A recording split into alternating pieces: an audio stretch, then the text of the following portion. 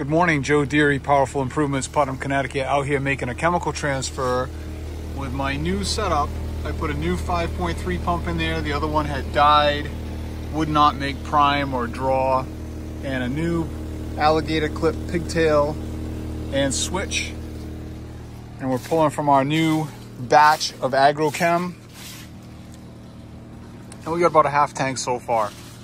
I have the building official from the town and my builder coming here today to review my site where the barn is going to go. And we're talking about putting it right there. You can see that stake over there by the picnic table. There'll be one bay here. That's the scout where it will be roughly in position in the barn. There'll be a 10-foot door there. This will be the middle of the barn.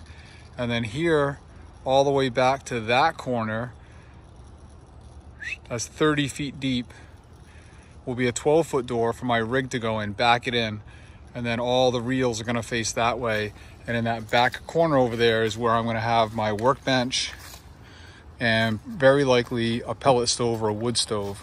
So the scout will sit here. You can see how much distance I'm going to have. It only takes up about 2/3 of the barn.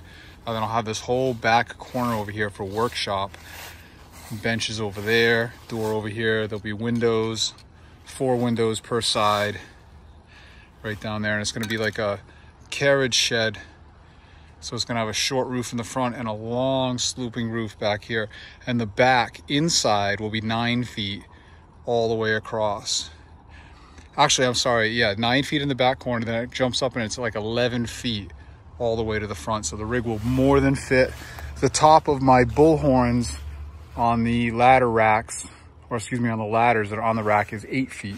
So more than enough room. I've got professional architectural plans all drawn up, which I'll take a quick picture of here in a minute so you have a rough idea. And hopefully we get some approval here momentarily. All right, here we are. This is what it's gonna look like. We're very likely doing some kind of windows in the doors, and we're talking about maybe a small window over here. That's going to depend on whether or not we put windows in the doors and how we like that. And then this is the side. This is the side that faces my driveway, and it's going to be all post and beam. And you can see with the trusses how they kind of go up a little bit. This point right here is 9 feet in the very back. So then the trusses come up here. We're going to gain maybe 11 feet or so. Peak here is like 19 feet, so nice big building. It's going to be all shiplap siding, just like the barn we have currently. Windows are going to mirror. Everything's going to look the same.